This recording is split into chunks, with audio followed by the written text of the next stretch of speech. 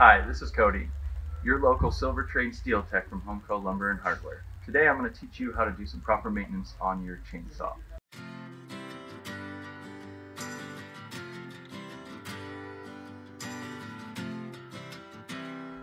First thing I wanted to go over was tightening your chain correctly into the correct tension.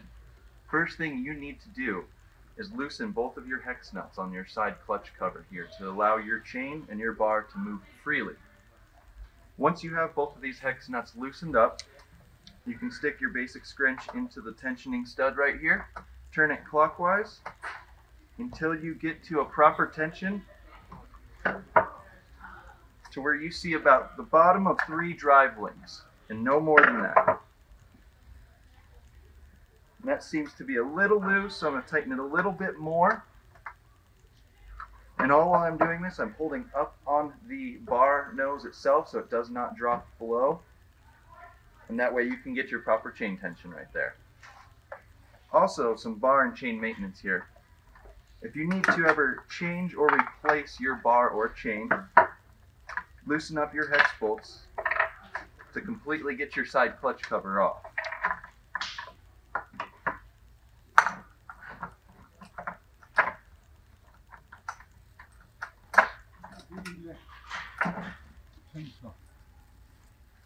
Now, if you were replacing a new chain, or you just got it sharpened, so you were about to flip it over, a main important thing to do is take a tool and actually scrape out any dirt or debris that could be caught in your bar groove.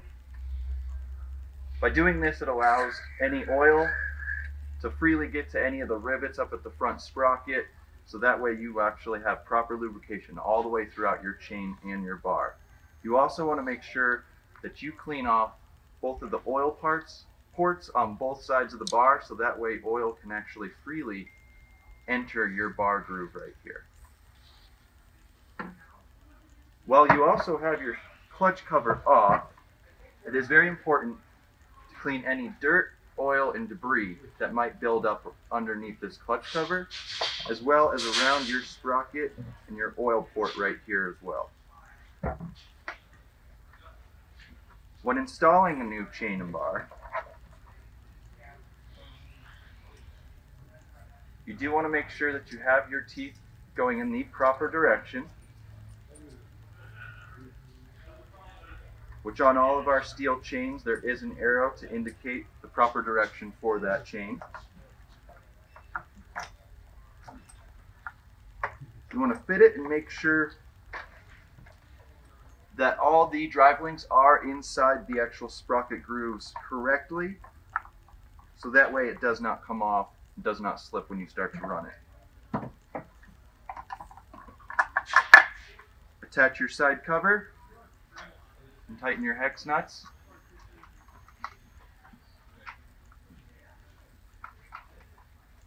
And again, while you are tightening your hex nuts, you are checking for proper tension in your chain.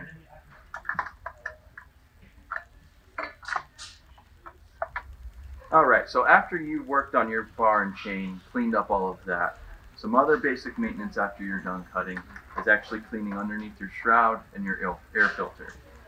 So you want to make sure that you loosen up all the bolts on the shroud in order to be able to take this off.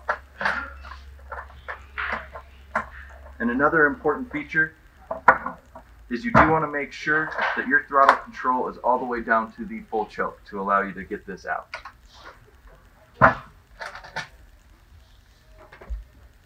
Now, the first thing to inspect when you have your shroud off is how dusty it is around your air filter right there.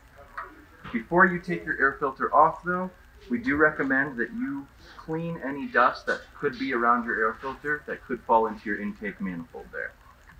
So after you've actually cleaned out any dust around your air filter, it is now safe to take your air filter off, and you can now maintenance this. You can use a soft nylon brush to wipe off any dirt and debris on the outside of your air filter. However, we do not recommend using an air compressor, as it will start to tear the fleece and allow dirt and debris into areas that you do not want that dirt and debris to get into your chainsaw there. After you have cleaned your air filter, you do want to make sure you put it on and it is sealed completely until it clicks. Alright, so another important feature to look for is cleaning out any dirt and debris that could be in your cooling fins of your cylinder, as well as any dirt and debris behind your rewind starter, as your flywheel pushes up air and naturally cools your cylinder as it's actually running. While you're on this side of your rewind starter, it's also very important to check your pull start cord and make sure that it's actually not frayed and not cut, because if that actually breaks in the field, you are going to have a hard time starting your saw. Now that that is complete, we can put our main shroud back on. Again, making sure your master control is down so that way it actually fits in. And we can just hand tighten our bolts right here.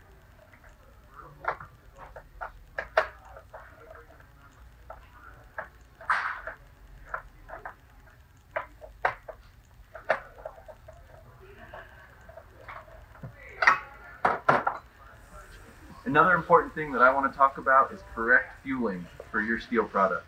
If it requires a mixture, we require 50:1, and you want to mix 89 octane or better with our HP Ultra Full Synthetic 2-stroke blend. Now when filling your fuel cap, you do want to make sure that you clean off any dirt and debris that could be built up around it, as you don't want it to actually get into your fuel tank. Also, when you are in the field and your saw is hot, you want to make sure that you slowly vent this cap by opening it and twisting it before you actually take it off completely. Also, another important thing to remember is to wipe off any dirt and debris that can be built up around your bar oil cap as well. I like to actually check my bar oil reservoir when I'm filling up gas to make sure that I don't run out of bar oil in the middle of any cuts, potentially drying out or damaging your bar and chain. Another important feature too is to not put straight fuel in your STIHL chainsaw, as that will ruin your piston and your cylinder.